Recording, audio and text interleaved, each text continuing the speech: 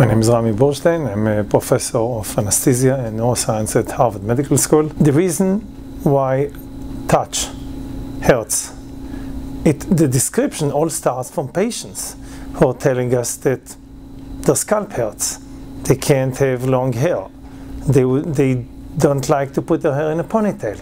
They have to take off their glasses, their earrings. They don't put their head on a pillow on a migraine side. They put it on the other side. If they go to the shower, they don't let the water run on their face.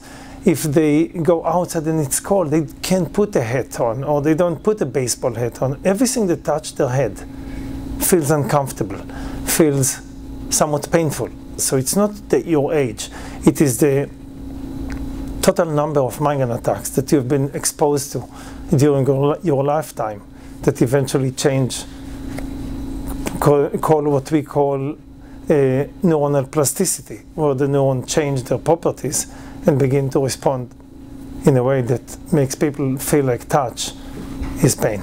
We hardly ever see it in children. Usually it takes 7, 8, 9, 10 years of having migraine before patients begin to feel what we call allodinic, more sensitive to touch.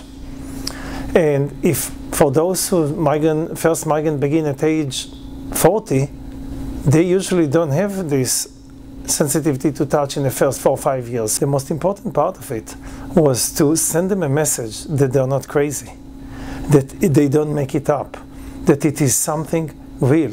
Patients develop this skin hypersensitivity if they don't take migraine drugs like Imitrex, Maxal, Zomig, Relpex, the triptans very early into the onset of migraine. They usually don't become pain-free. The earlier they take it, the better chance they have to become pain-free.